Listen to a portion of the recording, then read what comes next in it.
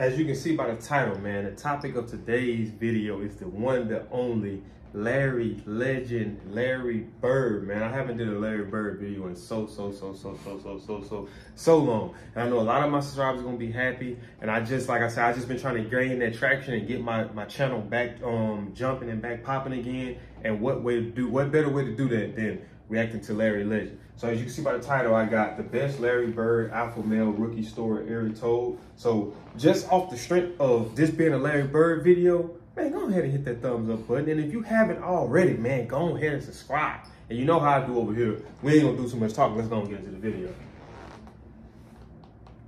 Rookies must carry all veterans' bags on road trips.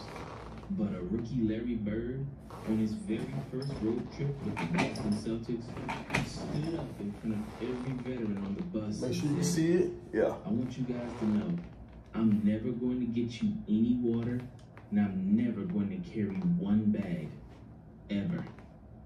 And he never did. And later that year, when he was confronted by an old Hall of Famer, Pete Maravich. I was gonna say, see, it's like a rite of passage, like that rookie hazing stuff. But you got some guys who's the exception to that rule. You know what I mean? You got some guys that come in like with that Larry Bird mindset, like, man, I know that this is what y'all do. Just know y'all can do that with whoever else y'all can do that with. But with me, that ain't fine. Larry Bird said something so disrespectful, it sent Pete into retirement. This is the story of how a rookie Larry Bird established himself as the alpha male and dominated the NBA from day one. I walk in the first day of camp, them guys were on the floor stretching, and here comes the white savior, here comes this, here comes that. I sort of enjoyed it, because I knew I was going to battle them all day. Cedric Maxwell, the Celtics' leading scorer the year before Larry arrived, had a rude awakening. He was skeptical that the self-proclaimed pick from French Lick was all hype until that first day in training camp. But it's so crazy because it's like, I think that all people, a lot of people just look at Larry Bird, like even like I'm talking about I'm pretty sure the past people that he actually went up against, but then I know especially like the younger generations that come behind him, like us, I know a lot of us looked at Larry Bird like he was overrated. I'm just gonna be completely honest with you. Like I never really understood like why so many people hold him in high regard until I started watching Larry Bird videos and doing my education on it, and I seen why he was held to such high regards. And it's always like kind of a what if factor. Had he never messed up his back, that led to, you know, taking away some years of his career, how great he really could have been. But just look at what he got accomplished in that time frame. It's impressive in his own. I'm thinking I can slow the kid get off a shot. He's not that strong. This is gonna be a layup. Bam, knocks down the jump shot. Maybe that was luck. Gets the ball again. See, that was the style back then, a little bitty shorts. I be trying to bring that back, man. I'm thinking like, okay, hey, you know what? I'm gonna D this guy up. I'm gonna show him his life. 20 feet away. Bam. 25 feet away. Bam. My mind just gone something. Damn, this white guy can play. The Celtics were the second worst team in the league before Larry Bird arrived, winning only 29 games. 29 games? It's hard to even believe that. Rookie, Larry Bird led that exact same Celtics team to a 61-21 record. That 32-game turnaround was the greatest single-season turnaround in NBA history. And what's most impressive is he did it with no Robert Parrish, no Kevin McHale, no Dennis Johnson, Bill Walton, or anyone. It was all Larry Bird. But how did Larry get so confident and so arrogant? Because at every level, he proved the doubters wrong. In college, he took a mid-major, Indiana State, to 33. But here's the thing, too. Before facing what turned and this can be out to any younger athletes or even just anybody in life that's working towards something. If you're putting in the work for whatever it is that you're doing, your confidence comes from that. You know what I mean? So when you go into situations, you're prepared because you've worked for this. Like you've done all the hard part been done behind closed doors. The easy part is going out there and performing. So that's where the confidence comes into play. Like, so when you look at people that be like, how is he confident with that type of team? He's confident because of his preparation and his approach to the game. That's where the confidence comes from. His greatest rival, Magic Johnson, in the NCAA title game. But here's how Magic recalls first meeting Larry the summer before that game. The summer before, they had the WIT tournament. Okay. And they brought all the best college players together to play against the world. Okay. And man, I see this guy, you know, blonde. I said, oh, let me see if he can play. Okay. Man, I'm sitting there watching him shoe shining. He must have made 30 in a row. Oh, yeah. So he was Steph Curry before. Yeah, I was saying, and this was back then when the 3-point line had just been implemented. This dude can play. Okay. Then he got in the game. Jack Givens was player of the year that year. Right. He tore him up. And Larry Bird was taking it to him. I said, oh, man. I'm calling back home saying, oh, he for real. He for real. This is Larry Bird? Right. Oh, he got it. He can play. He's dominating Jack Givens. And they said, no way. I said, oh, yeah. He's dominating. I think our first game was in Kentucky. We got about a 10, 12-point lead. Man, they put us in. Went to 25, 30, just that fast. This is the only time Magic and Bird played together. Take us out, the lead go back down, put us back in. That's Bird and Johnson. The show started again. When you play with Magic, there's just something about it. You want to make that extra pass. You want to get that rebound and start the break. We came down a couple times. I go behind my back, no look to him. He no look back to me, and I'm laying it up. I said, oh man. There's that last play. Magic Johnson going in, drops off to Bird. Bird puts it back off inside to Johnson. Super basket. This guy got game. That just gave me Little goosebumps, did bro. Magic know that he would meet Larry Bird again, but this time it would be in the national title game. Here we go, 6, 7 months later. Right. We're playing in the NCAA championship game. He's player of the year. Sports Illustrated, all the magazines he on the cover. Right. And I said, wow. And they're 33-0. 33-0. Man, I said, oh. And they hadn't been ranked since. That's right. And they weren't ranked before. 33-0. That I did not know. That 1979 NCAA title matchup between Larry Bird and Magic Johnson is still the highest rated basketball game ever played. Unfortunately for Larry Bird, it was one of his worst because Michigan State double teamed him all night long, and since Larry was largely a one-man show, Indiana State had no answer.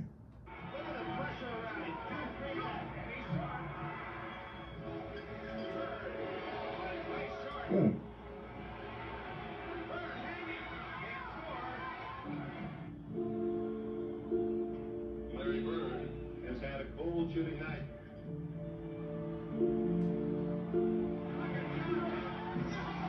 Man.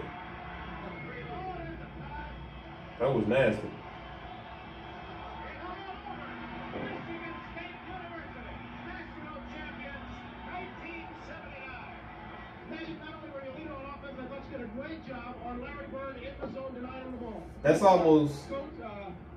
That's almost like one of them. That's like one of them situations where I always talk about you want to have more than one person being your team, because if you only got one person that's your team, stuff like that happens. You double team the number one player, you take him out. Now you, for the most part, you eliminate their game plan. So. To go against Larry Bird, and all we had to do was go out and do it. That's what we've done. Congratulations, Super Bowl game. That still hurts. When you win 33 in a row and you walk into the game, you know, you never know what to expect. But I expect to win. We didn't win. Larry Bird said this was his most painful loss ever. And when he got to the NBA, he took that pain out on the entire league. Not only did he play with a level of toughness that the NBA had never seen before, but Larry Bird's trash-talking stories. That's what surprised me the most about Larry Bird, bro, was Even the trash Larry's talking. own teammates could face his wrath. Not many younger people know this, but Hall of Famer Pete Maravich, who holds nearly every major NCAA scoring record, including highest scoring average at 44.2 points per game, was actually teammates with Larry Bird in Larry's rookie year. However, Larry couldn't care less about Pete's NCAA accolades because when these two butted heads, Larry got so disrespectful. Well, my best story, I think, was probably Pete Maravich and Larry Bird. Pete Maravich is pass the ball to Larry. Pete's man goes down and double teams Larry. Larry puts up a tough shot, and timeout's called, and we come to timeout, and Pete Maravich looks over, and Larry says, Larry, they're double teaming you, man. You can't force up those kind of shots. And Larry looks up and goes, if you were any damn good, they wouldn't be double teaming me. This is one Hall of Fame to another one. I was in shock. Ouch. Hey, that's some. Hey, that right there is like that right there is like a confidence killer, bro. Somebody tell you that if you was any damn good, I don't have to worry about being double teamed. But that's facts, though. I don't see no lies in there. Allen gave it back, and Kermit Washington and Bird rebounds. And now it's the East for the fast break. Behind him. Bird has some crazy passes too, bro. Like, I think that's something else that was kind of I don't know, man. I just think Bird, period, as a player was overlooked. I can't even just say a certain aspect of his game. I think him, period, was just overlooked. To rebound it, besides strength, is quickness. Good lateral movement.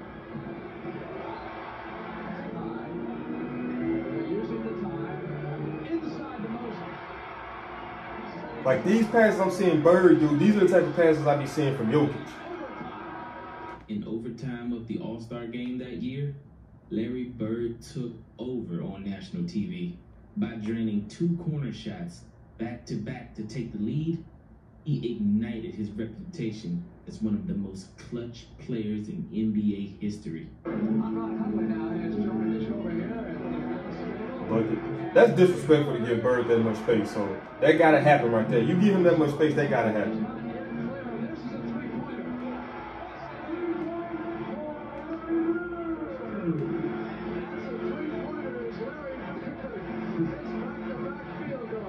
After that, he pulled off the play of the game and one of the greatest passes in his career. 42-136, 3-point try by Sigma is off. Bird comes out of the move. Dishes to Malone. Malone comes up. Stayed with it. Sigma with a hand. I don't believe he's so That year, Larry Bird finished 4th in MVP voting, won Rookie of the Year, and pissed off his arch nemesis Magic Johnson, which ended up being the greatest individual rivalry in sports history. We ended up in I gotta dive deeper into that Magic and Bird rivalry. Right. Celtics and the Lakers. And then his personality was Boston. My personality was Hollywood. Right. So, I mean, they couldn't have scripted this any better. No.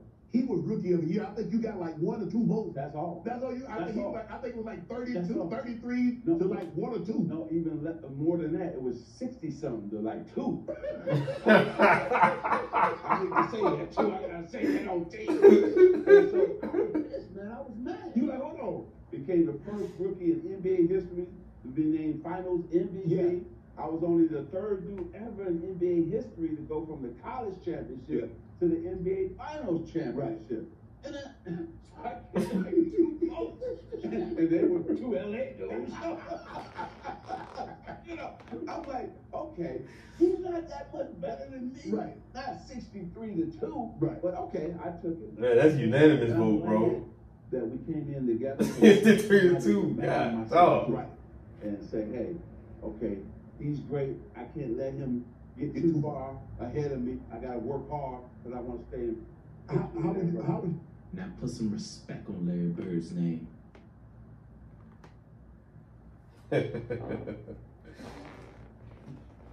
As you can see, that is it for this video, man. I decided that I wanted to bless my subscribers who was rocking with me 2 years ago.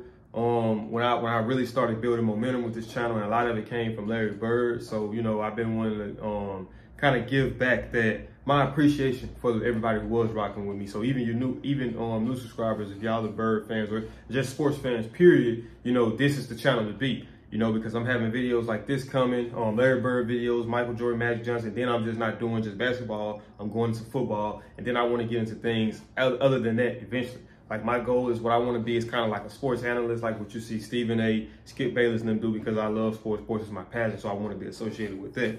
But as you can see, man, that is it for this video. If you did enjoy this video, do me a big favor, man. Smash that thumbs up button. Also, if you're new to the channel, man, make sure you subscribe. When you subscribe, click that post notification bell where you be notified on all things Rob Sports Center. I was gonna say my old YouTube name. But like I've been saying since I've been back on the tube, just like Drizzy Drake, bro, them videos coming back to back. So stay tuned. I'll see y'all in the next video.